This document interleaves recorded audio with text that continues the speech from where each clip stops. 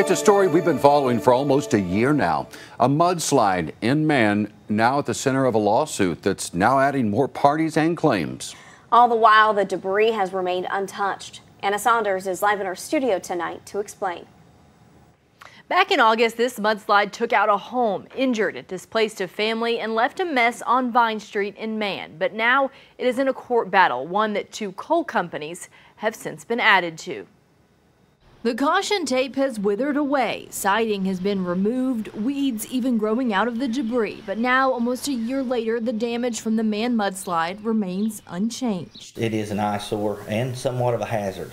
John Faculty, the newly elected mayor of Maine, says aside from no trespassing signage, there is not much the town can do right now. But wait to see how it plays out in court. It is in the middle of a lawsuit, but we still have to keep the public safe. The Gerace family, the owners of the home, sued Judith and Davis Lewis Revocable Trust and the W.W. McDonald Land Company in December. Both are listed as the owners of the mountaintop above the home.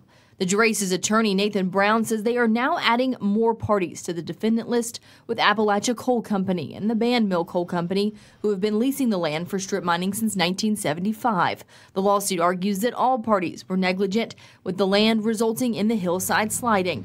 He says the plan from here is to combine with the other lawsuit filed by the Jones family, who was renting the home at the time. I'm not against surface mining in any fashion, but we believe that the adverse effect here is some way caused by that, and as a result has resulted in property loss to my client that we allege to be in excess of $350,000.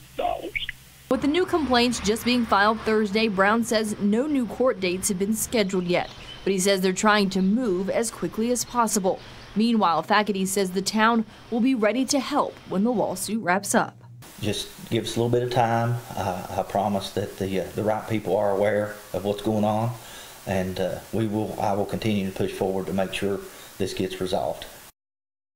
Now, I've reached out to the parties involved and the companies now listed and have been unable to reach them at this time. Live in the studio, Anna Saunders, Eyewitness News. Thank you for watching, and here's another video to watch from Eyewitness News. Just click right here to subscribe, and don't forget to hit the bell notification for the latest.